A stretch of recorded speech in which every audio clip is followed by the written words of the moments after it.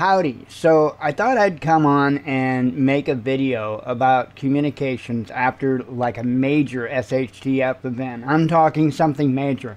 Communications has been a pretty hot topic ever since Hurricane Helene for obvious reasons. Sadly, there's a lot of misinformation going on out there. Once again, what we have is a bunch of so-called prepper channels and some homesteading channels and related types of channels that are all coming out there and telling you about the best way to be able to communicate after a major event. Well, first off, we have to define major event, okay? Because the event that is going on with Hurricane Helene in western North Carolina, eastern Tennessee, that is, while it's an SHTF for anyone involved, it's not like it's a national or a global SHTF. So, when you talk about things like Starlink or satellite communications, it's perfectly fine. Not a problem. However, there are a lot of individuals that I think are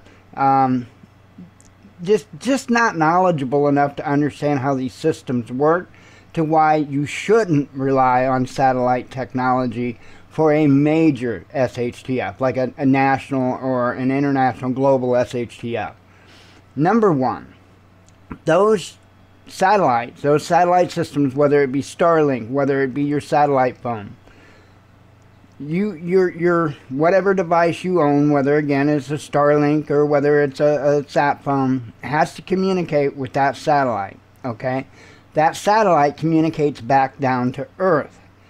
What happens from there is, in 99.9% of the cases, that data that is received from that satellite goes through the World Wide Web. Are you starting to see a problem here? So what will happen is things like sat phones and things like Starlink will no longer be able to function because you won't have access to be able to get to those systems to begin with. Those systems won't have any data other than what's brought in from the satellite. They won't have any data to share, okay? Because everything going to those systems will be cut off. So that satellite system will be isolated. Well, here's the thing. Things like your sat phones, things like Starlink, have to rely on those ground-based, internet-enabled systems in order to function. In fact, there's only two groups, if you will, of individuals that I am aware of that have the ability completely outside of the World Wide Web to even function using their satellite communications. And that would be, of course, the U.S. military. And the other one, believe it or not, would be Walmart.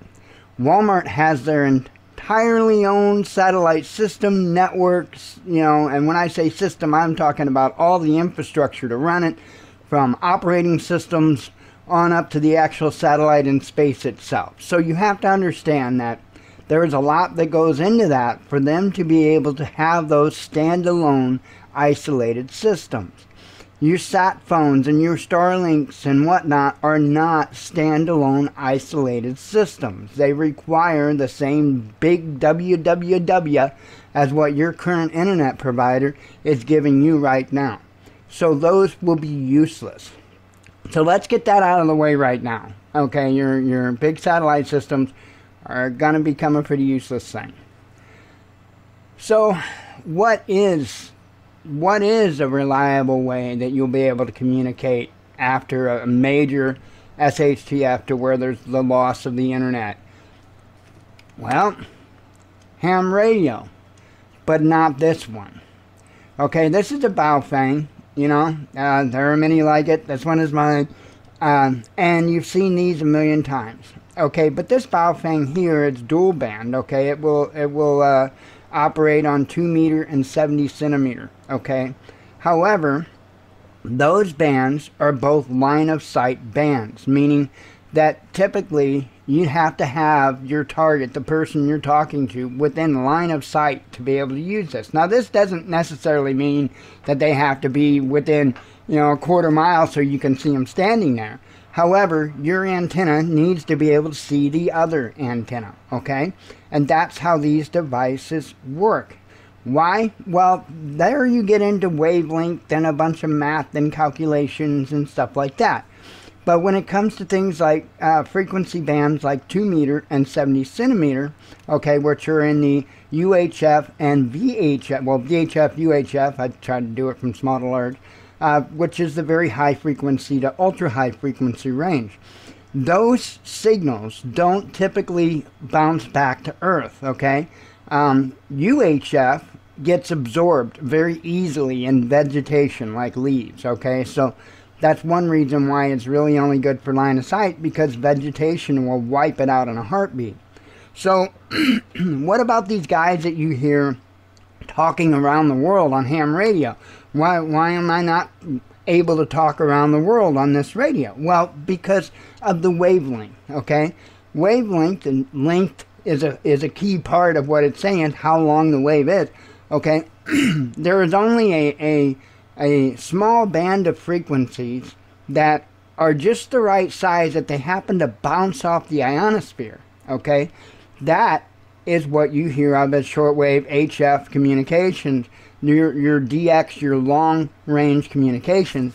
And what is happening there is that wavelength is just a certain size so that it literally bounces off the ionosphere back to Earth and bounces back, and it's just a ping-pong ball going back and forth, right? And I've got some charts that I can show you and all that, and I'm gonna maybe I should bring you on over to that now.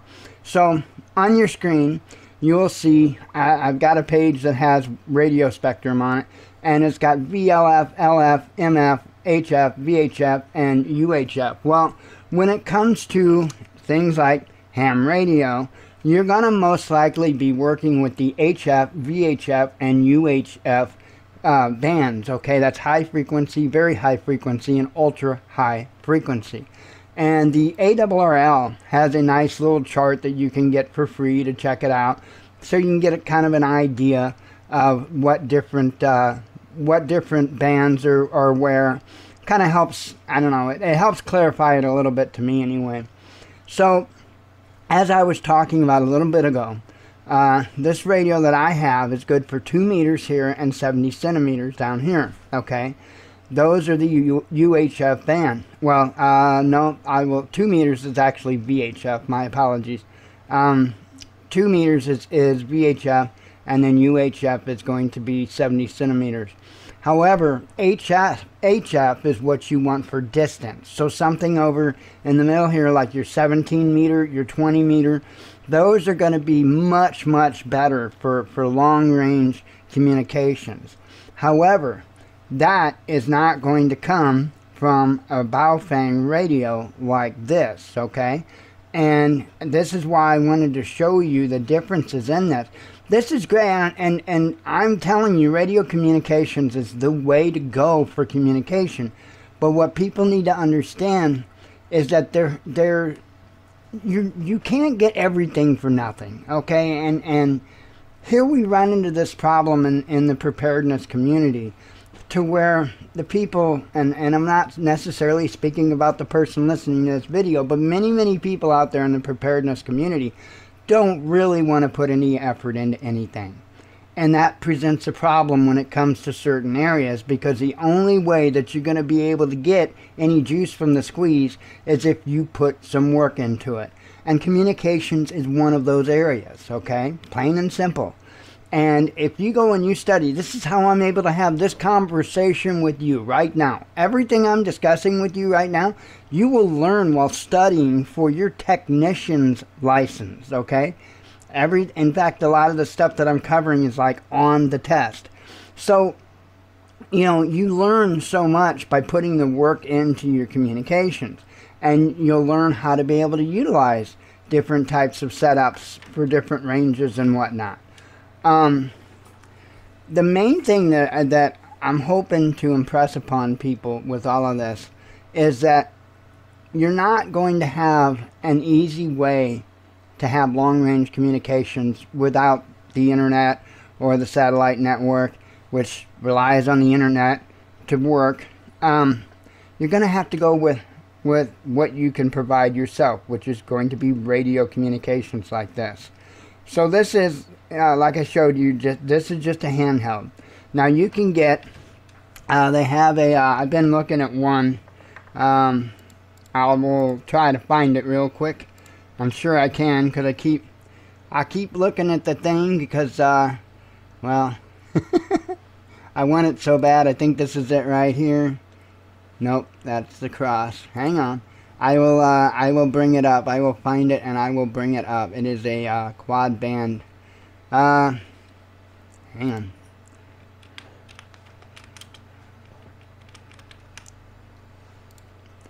I will bring it up. Is it? No, it's the D. I'm looking for the D. Not the crossband. Right here. So this radio right here, I want this radio so bad I can't see straight. Hopefully the Father will provide a way for me to be able to come across one. But this is a quad band. This is a mobile unit. This is something you would normally put in your car, but of course it could be set up to be able to put in your home as well. However, this will cover the bands. Let's go back to this chart here. That will cover your 2 meter and 70 centimeter, which is the same as what my handheld will carry. However, that will also include 6 meter and, where is it at here, 10 meter, which is right here. So now 10 meter, once, you know, the conditions have to be right, but you can speak through a distance with 10 meter, but the only way you can do it is with something that they call tropospheric ducting, okay, and that happens from temperature inversion. In other words, I think I've got that question up. It's a radio propagation phenomenon that occurs when a temperature inversion creates a duct for radio signals to travel along. So in other words, you can't always rely on this 10 meter for long-range communications, and the reason why I bring up 10 meter is because that's what this radio here will do, right? It will do the 2 meter, the 70 centimeter, 6 meter, and the 10 meter. The only one of those that have any chance whatsoever at long distance communications is the 10 meter. And again, that's only when conditions are ideal for that to happen. It's certainly not, you know, an everyday, all the time kind of thing. So it's important to know all this stuff, and the only way you're going to know all this stuff is to put the time and the effort into learning this stuff, which I urge you absolutely to do. I put a video up to where I showed the course that I was taking. You don't have to, by the way, you don't have to go with this paid course or anything like that. You can go with the ARRL has free study guides. They've got everything you need on the ARRL website to be able to help you pass the test. There is a plethora of ham radio YouTube channels that will be able to help you pass the test or understand this technology a little bit better. But understand that these channels coming out on YouTube and spitting out a bunch of nonsense about communications and their communications plans, when they don't understand even the very little, you know, little bittiest bit of it, is ridiculous. And my biggest problem is there's a lot of people out there that will listen to these individuals and they'll run out to buy these products and they won't even test them. They won't have any idea what their capabilities truly are.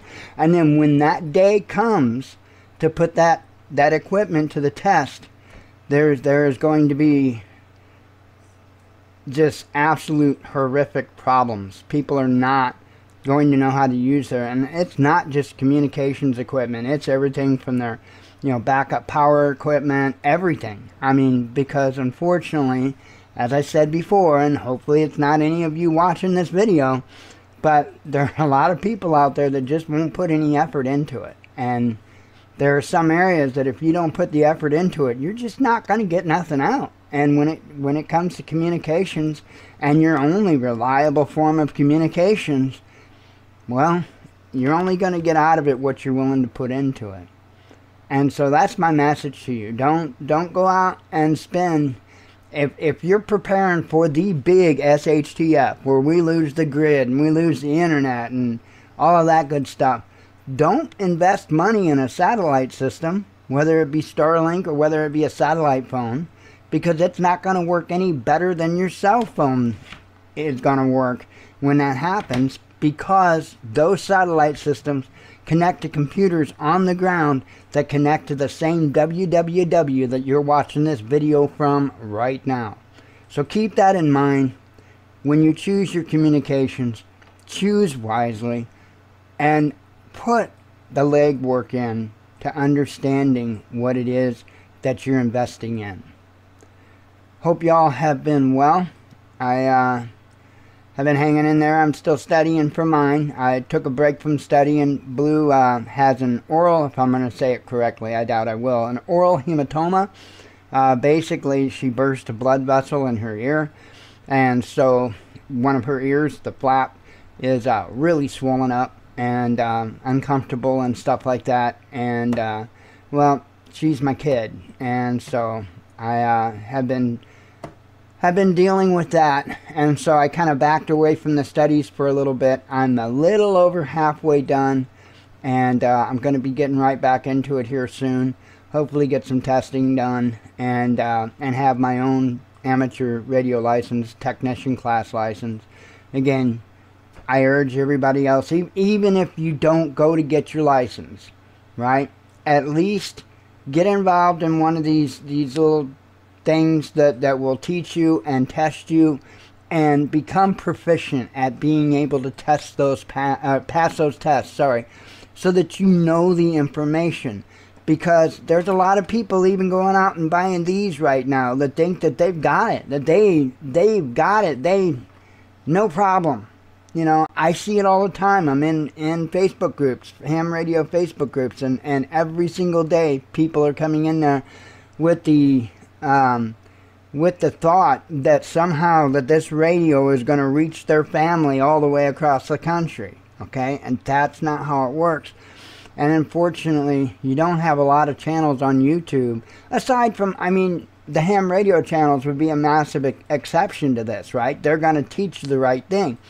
The problem is you've got a bunch of prepper and homesteading channels that won't, okay? And that's the problem.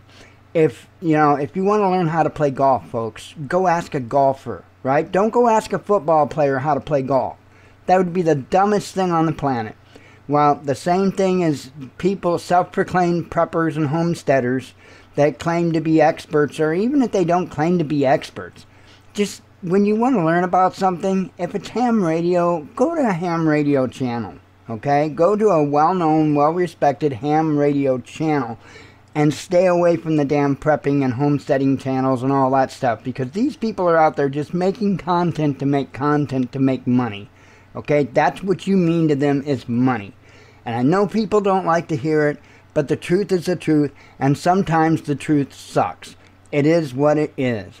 Go out there, put the legwork in, know what it is that you own and how to use it, and make sure that when you need it that day, you are truly prepared, and that you didn't just go click add to cart to a bunch of crap. Shalom.